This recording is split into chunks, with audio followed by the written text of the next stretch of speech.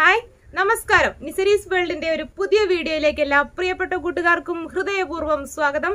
ഞാനിപ്പോൾ നിൽക്കുന്നത് മലപ്പുറം ജില്ലയിലെ തിരൂരിൽ പച്ചാട്ടിരിക്കടുത്ത് എൻ്റെ പ്രിയപ്പെട്ട സുഹൃത്ത്, കലാകാരനായ ശില്പിയായ സർവോപരി സകല കലാവല്ലഭനായിട്ടുള്ള ശ്രീ ഷിബു വെട്ടം, അദ്ദേഹത്തിനെയാണ് ഇന്ന് നമുക്ക് അതിഥിയായി കിട്ടിയിരിക്കുന്നത്. അപ്പോൾ പ്രിയപ്പെട്ട ഷിബുവിനെ ഇന്ന് സ്നേഹപൂർവ്വം എൻ്റെ ചാനലിലേക്ക്, നിങ്ങളുടെ മുന്നിലേക്ക് ഹൃദയപൂർവ്വം സ്വാഗതം ചെയ്യുന്നു.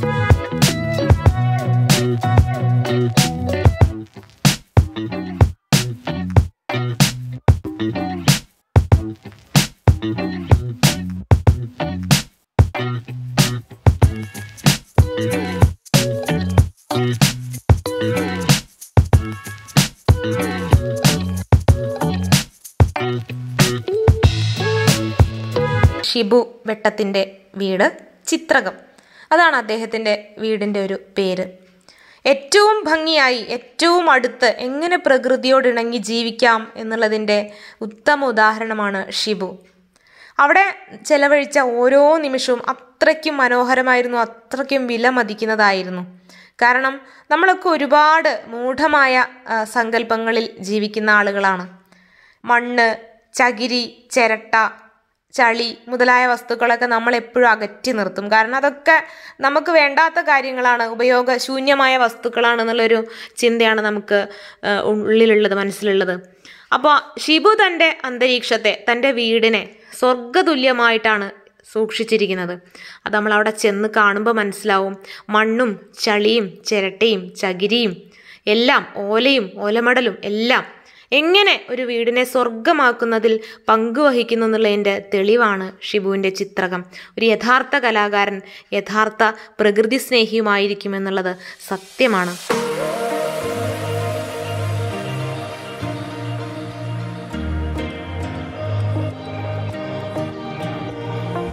ഹായ് ഷിബു, എന്തൊക്കെയുണ്ട് വർത്താനം? സുഖാണോ? ഇത്രയൊക്കെ വന്നതല്ലേ, നമ്മളെ ചിത്രകത്തിലേക്ക് ഒന്ന് വിളിച്ചൂടെ? തീർച്ചയായിട്ടും. എന്തിനാ വിളിക്കുന്നത്? വിളിക്കാണ്ട് വരാലോ, അതല്ലേ കുറച്ചുകൂടി. ഷിബുവിന്റെ ചിത്രകം അല്ലേ ഷിബു?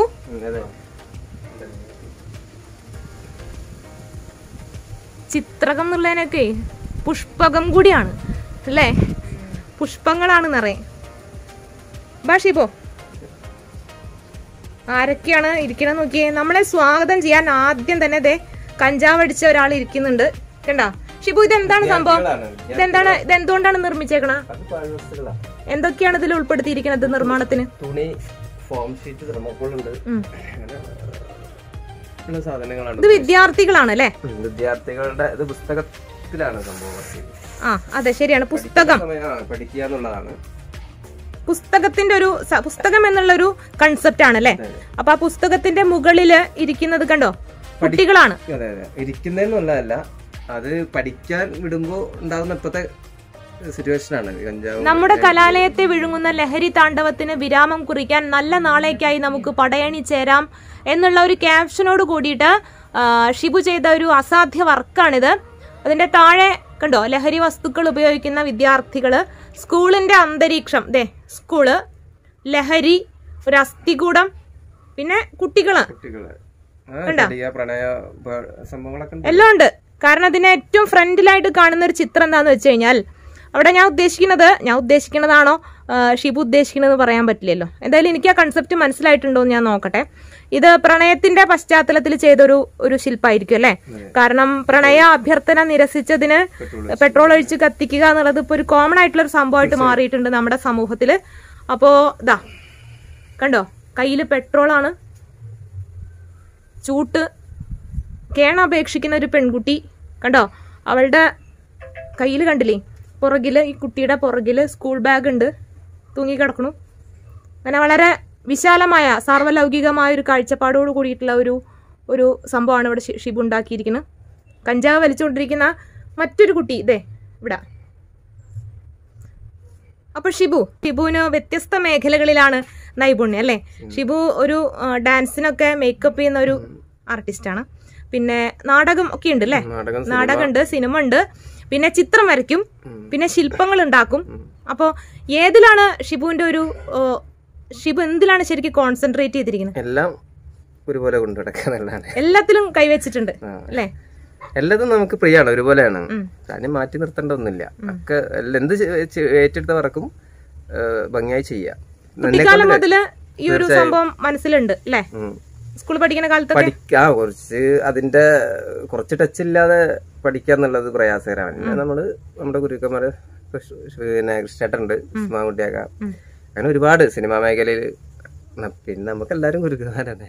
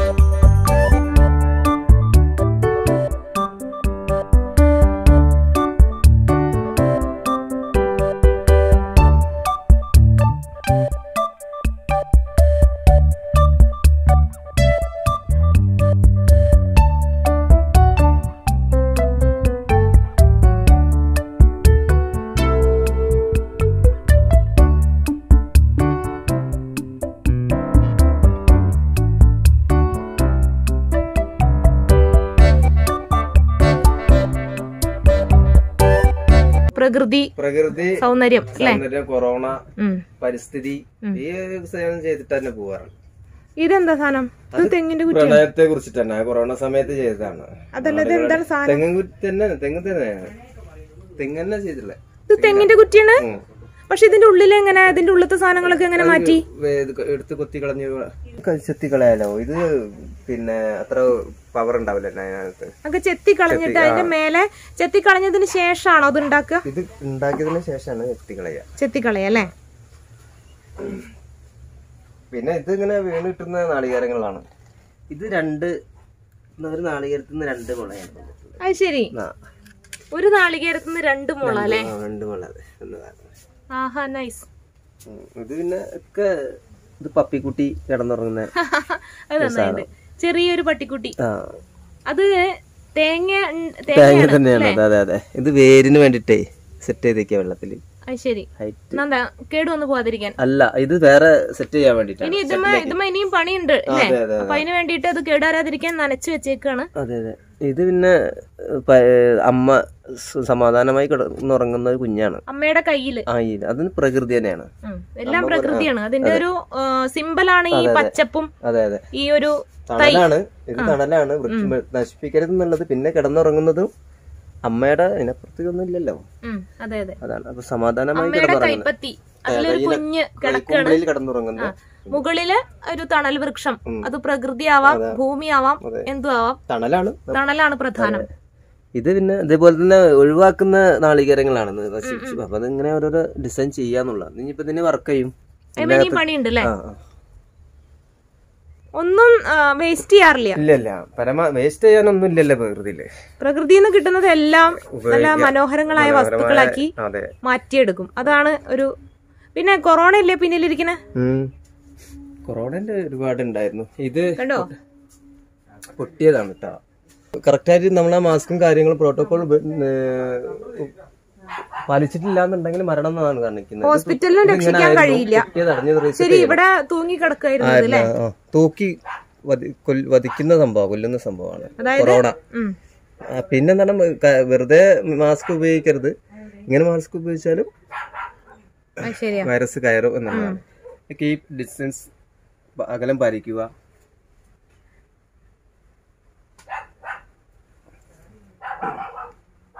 പിന്നെ ഇത് നമ്മളെ പ്രളയത്തിലുണ്ടായിരുന്ന സംഭവങ്ങളാണ്. ഇതൊക്കെ ഒരു പ്രളയം കാണിക്കുന്നുണ്ട്. ആ സമയങ്ങളിലും കൊറോണന്റെ ഭയങ്കര പ്രയാസങ്ങൾ ഉണ്ടാക്കിയിട്ടുണ്ട്. അപ്പൊ ആ ഒരു ചെറിയതായിട്ട് തന്നെ പ്രളയം വീടുകളിലെ വെള്ളം മുങ്ങി നിൽക്കുന്നതും അങ്ങനെയുള്ള ഒരു സംഭവമാണ്. നമുക്ക് സോപ്പൊക്കെ അന്ന് ഇമ്പോർട്ടൻസ് ആയിരുന്നല്ലോ, പ്രധാന ഘടകമായിരുന്നു. പിന്നെ ഇത് രാഷ്ട്രീയം. ആ സമയങ്ങളില് കൊറോണ ഒന്നും വകവയ്ക്കാതെ രാഷ്ട്രീയം ചെയ്തിരുന്ന സംഭവങ്ങളാണ് ഇതൊക്കെ. അതുപോലെ തന്നെ വിവാഹത്തിന്റെ സംഭവങ്ങളും.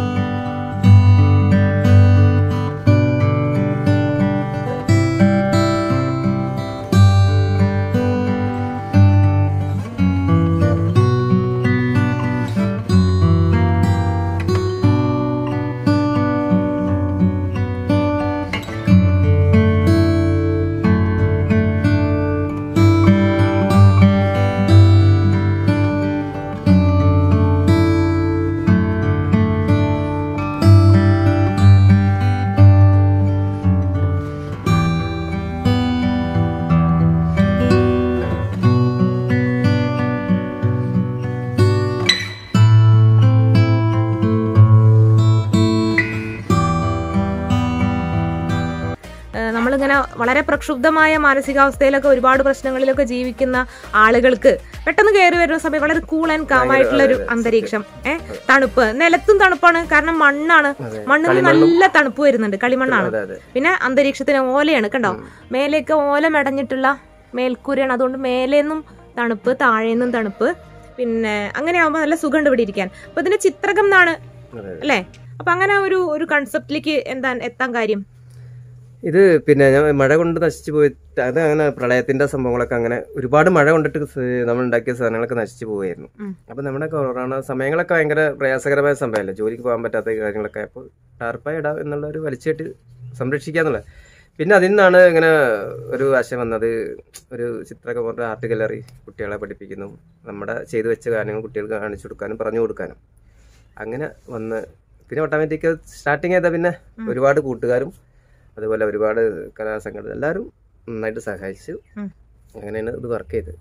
പിന്നെ ഏറ്റവും പുതിയൊരു വർക്ക് എന്താണ് ഇപ്പോ ചെയ്തുകൊണ്ടിരിക്കുന്നത്? പിന്നെ ഒരു ബുദ്ധ ഇതിന് ചെയ്യാൻ വേണ്ടിയിട്ടുള്ള. അതെവിടാണ്? തിരൂരാണ്.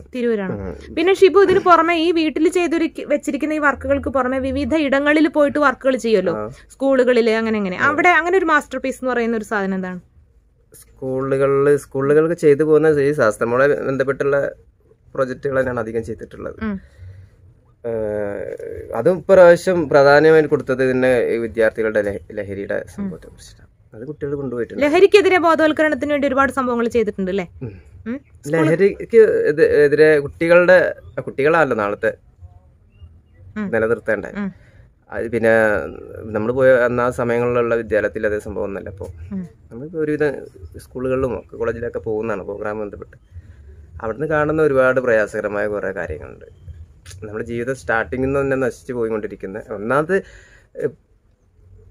നമ്മൾ കൊടുക്കേണ്ട മെസ്സേജ് നമ്മൾക്ക് ഇവിടെ എൻ്റെ ഒരു കാഴ്ചപ്പാടാട്ടോ, ഇവിടെ ഒരു ലഹരി പിന്നെ ബോധവൽക്കരണം എന്ന് പറഞ്ഞാൽ അന്നത്തെ ദിവസം അതുപോലെ പ്രകൃതിയുടെ ദിവസം പരിസ്ഥിതി ദിനമായിട്ട് അതങ്ങനെ അതിൽ അവസാനിക്കുകയാണ്. പരിസ്ഥിതി ദിനം എന്ന് പറഞ്ഞാൽ 366 ദിവസം പരിസ്ഥിതി ദിനം തന്നെയാണ്. ഇതൊക്കെ അതിൽ പെട്ടത് തന്നെയാണ്. അതിലും അതുപോലെ തന്നെ നമ്മള് ഇത്രയും കാര്യങ്ങൾ അത് ആളുകളെ ബോധ്യപ്പെടുത്തുക, കുറെ ആളുകളെ കുറച്ച് ഫേസ്ബുക്കിൽ ഇടുക, അല്ലെങ്കിൽ കുറച്ച് കമന്റ്, ഇതിനപ്പുറത്തൊന്നും നടക്കുന്നൊന്നുമില്ല അവിടെ. എനിക്ക് ഒരു 99%, 1% കറക്റ്റാണ്. ഇത് കൊടുക്കേണ്ട എന്നും കൊടുത്തുകൊണ്ടിരിക്കണം. കുട്ടികൾക്കായാലും ആർക്കായാലും പ്രകൃതിയൊക്കെ എന്നും ചെയ്തുകൊണ്ടിരിക്കുമ്പോഴാണ് അത് കറക്റ്റ്. പിന്നെ നമ്മൾ തീരെ ശ്രദ്ധിക്കാത്ത ഇതൊക്കെ എന്ന് പറഞ്ഞാൽ ഇത് കഴിക്കാത്തവർക്ക് പ്രശ്നമില്ല. പക്ഷെ നമ്മൾ അതിന് മേലുള്ള സംഭവം കഴിച്ചുകൊണ്ടിരിക്കുന്നുണ്ട്. നമ്മൾ കഴിക്കുന്ന ഭക്ഷണം, പച്ചക്കറി മാരകമായ വിഷമാണ്, അറിയാലോ. അതിന് സമരം ചെയ്യാനോ ഇതിനൊന്നും ആളുകൾക്ക് നേരമില്ല. അതാണ് ആയുസിൻ്റെ മാറ്റങ്ങളും. ഇനി അടുത്ത കാലം ഇങ്ങനെ തലമുറ വരുമ്പോൾ 40 ഉള്ളത് 30 ആവും.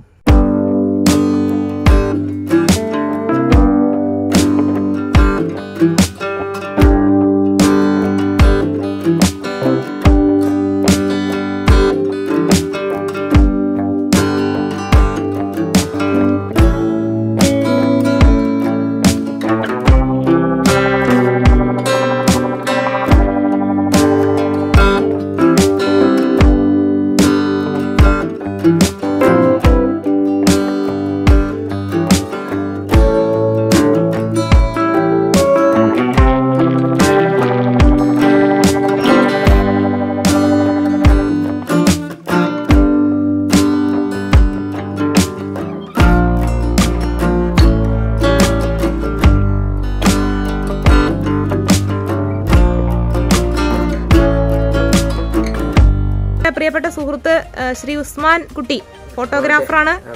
ഞങ്ങൾ ഉസ്മാൻ കുട്ടിയൊക്കെ എന്ന് വിളിക്കും. അദ്ദേഹമാണ് എന്നെ ഇങ്ങോട്ട് കൊണ്ടുവന്നത്. ഷിബുവിനെ എനിക്ക് മുന്നേ അറിയായിരുന്നു. അപ്പോൾ ഞങ്ങളിങ്ങനെ ഓരോ കാര്യങ്ങളൊക്കെ പറഞ്ഞിങ്ങനെ ഇവിടെ നിൽക്കുകയാണ്. അപ്പോൾ നമ്മുടെ നാട്ടുകാരനും കൂട്ടുകാരനും എന്നുള്ള നിലയ്ക്ക് ഉസ്മാൻ കുട്ടിക്ക് എന്താണ് ഷിബുവിനെ കുറിച്ച് പറയാനുള്ളത് എന്നുള്ളതാണ് ഞാൻ അടുത്ത് ചോദിക്കുന്നത്. ഷിബു നല്ലൊരു ഗ്രാമീണ കലാകാരനാണ്. എൻ്റെ ഗുരുവാണ്. നന്നായിട്ട് ശില്പങ്ങൾ ചെയ്യുന്നുണ്ട്, അടിപൊളിയായിട്ട് ചെയ്യും, നന്നായിട്ട്. കംപ്ലീറ്റ് ഗ്രാമങ്ങളാണ് കൂടുതലും, പിന്നെ വിഷയങ്ങളാണ് കൂടുതലും, പ്രകൃതിയാണ് കൂടുതലുള്ളത്. പിന്നെ ഒക്കെ നിഷ്കളങ്കമായിട്ടുള്ള സംഭവങ്ങളാണ്. ചിത്രങ്ങളായാലും ഒക്കെ നിഷ്കളങ്കത. ഇങ്ങോട്ട് കയറി വരുമ്പോ തന്നെ ആ നിഷ്കളങ്കത കാണുന്നില്ലേ? ആ ഗ്യാലറി തന്നെ മൂപ്പര് നിഷ്കളങ്കമായിട്ടാണ് ചെയ്തിരിക്കുന്നത്, വളരെ നിഷ്കളങ്കമായിട്ട്. ഇത് കല്ലൊക്കെ വെച്ച് പടുക്കാൻ പറ്റാത്തോണ്ടല്ല കുട്ടി, പക്ഷെ ആ കുട്ടിക്ക് ഇതാണ് അത്ര ഇഷ്ടം. എന്നോട് എപ്പോഴും പറയുന്നത് ഇങ്ങനെ ഓലൊക്കെ വെച്ചിട്ട് ഇങ്ങനെ ചെയ്യാനാണ് കൂടുതൽ ഇഷ്ടം. അപ്പൊ ഇവിടുത്തത് അങ്ങനെ തന്നെ ആയിക്കോട്ടെ, വേറെ എവിടെയും ചെയ്യുമ്പോ നമുക്ക് അങ്ങനെ ചെയ്യാന്നാണ് പ്രകൃതിയോടാണെങ്കിൽ ജീവിക്കുന്ന ഒരു വ്യക്തിയാണ്. ഷീറ്റിടാനും ഇതൊക്കെ പറഞ്ഞു ഞാൻ സമ്മതിക്കായിരുന്ന. ഇതിങ്ങനെ നിർത്തണം, കുറച്ച് പ്രയാസം ഉണ്ടാവും, ഓല സംഘടിപ്പിക്കാനും ഉണ്ടാകും.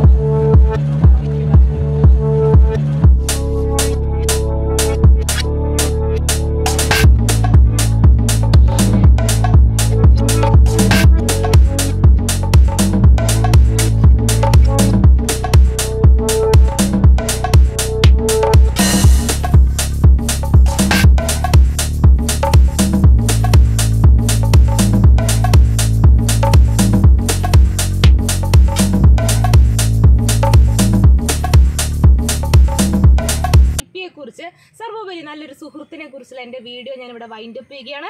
മലപ്പുറം ജില്ലയിലെ തിരൂരിൽ പച്ചാട്ടിരി പരിയാപുരത്തുള്ള വെട്ടം ഷിബു വെട്ടം. ഷിബുവിൻ്റെ കോൺടാക്ട് നമ്പർ ഞാൻ ഡിസ്ക്രിപ്ഷൻ ബോക്സിൽ വെക്കുന്നുണ്ട്. ഷിബുവിനെ കോൺടാക്ട് ചെയ്യാൻ താല്പര്യമുള്ളവർക്ക് ചെയ്യാം. നല്ലൊരു കലാകാരനാണ്, പരിചയപ്പെടേണ്ടതാണ്. അപ്പോൾ ഇദ്ദേഹത്തിന് എനിക്ക് പരിചയപ്പെടുത്തി തന്ന എന്ന് പറയാൻ വയ്യ, മുന്നേ തന്നെ എനിക്ക് അറിയുന്ന വ്യക്തിയാണ്. ഇന്ന് ഒരു കൂടിക്കാഴ്ചയ്ക്ക് വേദി ഒരുക്കി തന്ന മറ്റൊരു സുഹൃത്ത് ശ്രീ ഉസ്മാൻ കുട്ടി. അദ്ദേഹം നല്ലൊരു പ്രൊഫഷണൽ ഫോട്ടോഗ്രാഫറാണ്, സിനിമാ മേഖലയിലൊക്കെ പ്രവർത്തിക്കുന്ന ഒരു വ്യക്തിയാണ്. രണ്ടുപേരെയും ഒരുമിച്ച് കാണാൻ സാധിച്ചതിൽ ഹൃദയപൂർവ്വം നന്ദി അറിയിച്ചുകൊണ്ട് തൊട്ടടുത്ത് നല്ലൊരു വീഡിയോ ആയിട്ട് വരുന്നവരെ എല്ലാവർക്കും സ്നേഹത്തോടെ നന്ദി, നമസ്കാരം. അപ്പോൾ ഷിബു വെട്ടം എന്ന് പറയുന്ന എൻ്റെ പ്രിയപ്പെട്ട കൂട്ടുകാരൻ, നല്ലൊരു കലാകാരൻ, അദ്ദേഹത്തെക്കുറിച്ചുള്ള വീഡിയോ ഇവിടെ അവസാനിപ്പിക്കുകയാണ്. ഇതുപോലുള്ള കഴിവുകളുള്ള വ്യത്യസ്തങ്ങളായ ജീവിത രീതി പിന്തുടരുന്ന, പ്രകൃതി സ്നേഹമുള്ള, പാട്ടുപാടാൻ കഴിയുന്ന, ചിത്രം വരയ്ക്കാൻ കഴിയുന്ന അങ്ങനെയുള്ള എത്ര പേരുകൾ നമ്മുടെ നാട്ടിലുണ്ട്. അങ്ങനെയുള്ള ഓരോരുത്തരെ തേടിയുള്ള നമ്മുടെ യാത്ര അവസാനിക്കുന്നില്ല, തുടർന്നു കൊണ്ടിരിക്കുകയാണ്. വീണ്ടും കാണുന്നതുവരെ എല്ലാ പ്രിയപ്പെട്ട കൂട്ടുകാർക്കും നന്ദി, നമസ്കാരം.